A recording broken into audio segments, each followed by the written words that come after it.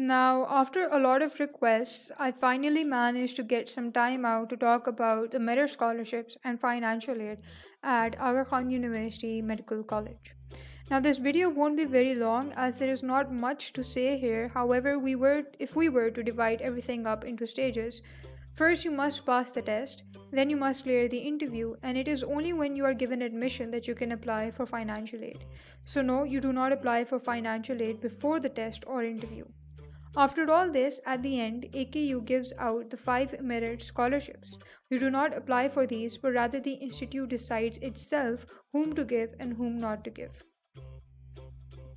Now let's talk about the merit scholarships in a bit more detail. 5 students from the incoming batch are provided with these merit scholarships. That's the number one thing to note.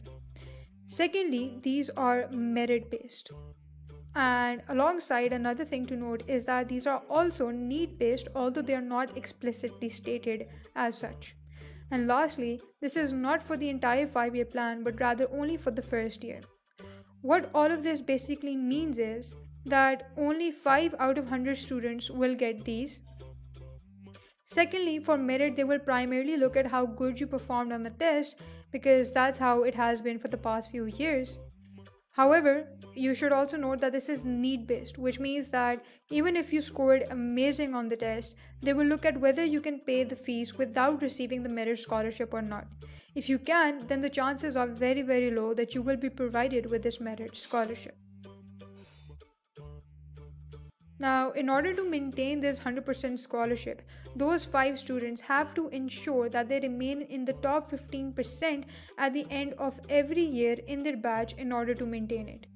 So, that is every year you must be performing at least in the top 15, and that is only when your merit scholarship will continue. Otherwise, the merit scholarship is going to be nullified. Once again, you do not ask for the merit scholarship, the institute decides itself. Now, moving on to financial aid, there are 2 types: financial assistance and grant/loan. The difference between the two is that financial assistance does not need to be returned, while grant has to be paid back to the institute once you complete your MBBS and start earning as a doctor. A good thing to note here is that there are no set number of students who will be provided with these. This is completely need based. Now, some of the documents which are needed to be filled out in order to fill the financial aid form are the following: bank statement, utility bills, house rent, and much more which I don't really recall now. But to get it straight, they will ask for literally everything based on official documentation, so you cannot misguide them here. After you are done applying, after a few weeks, AKU will get back to all students who applied and give their decision. Something to be noted here is that AKU also gives its students a chance to appeal. That is, if you believe you deserved financial assistance but weren't given, or the amount provided by the institute is not good enough, you can request them to review your profile again. Another thing that I would like to state here is that once financial aid is handed out, you have the option to not accept the offer and withdraw from the institute. More like, you once again have to decide at this point whether you want to join AKU or not.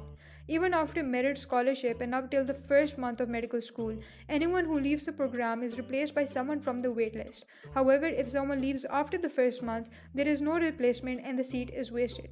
Hence, always make a decision latest by the first month there. Lastly, if you like this video, then subscribe to the channel and hit the bell icon.